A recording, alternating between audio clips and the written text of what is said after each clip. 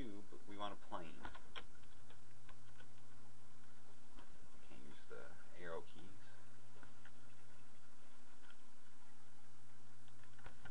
Okay, I'm going to enter edit mode by hitting tab, and I'm going to hit U and hit unwrap.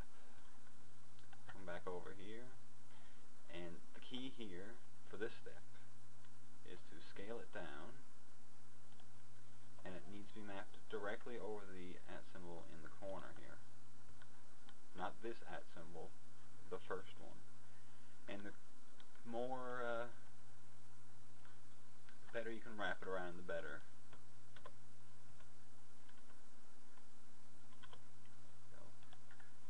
Because if not, it'll cause odd spacing. And this is this whole thing is a very roundabout method. I don't really agree with it, but it's how they display text, so that's how I'm going to do it.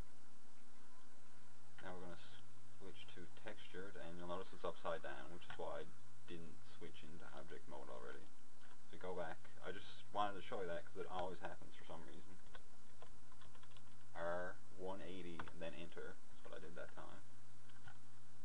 And over here it looks like the @ symbol is on our plane.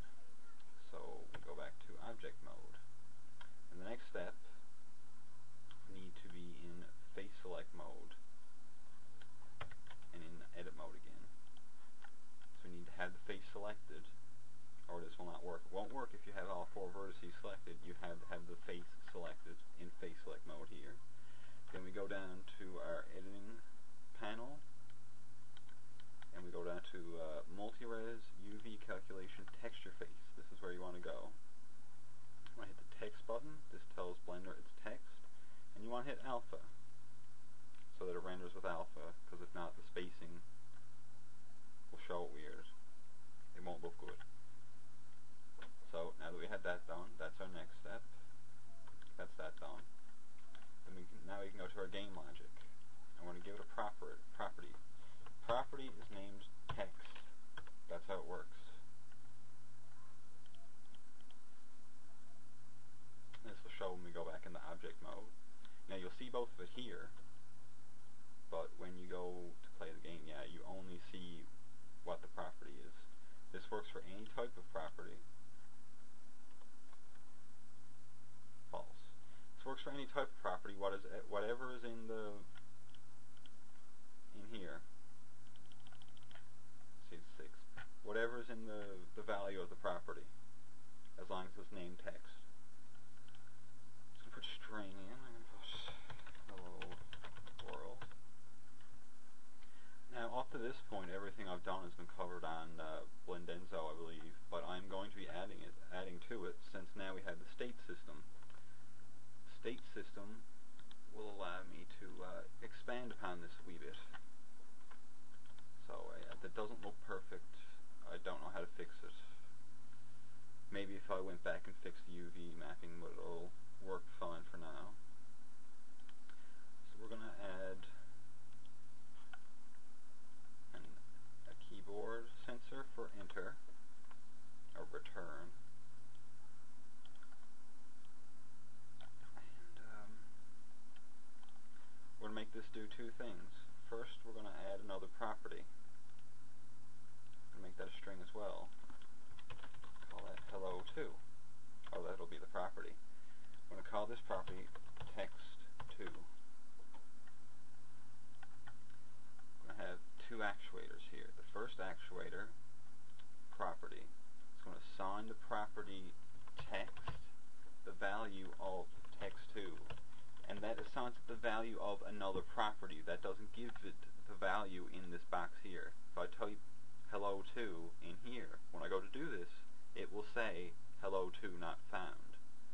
So you type in the name of the property whose value you want put into this. And then we're going to set this one and go to state, copy state2. So now in state2, what are we going to do?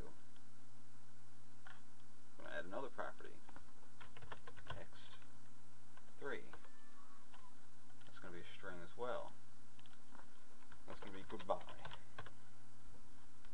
So when we hit return in this state,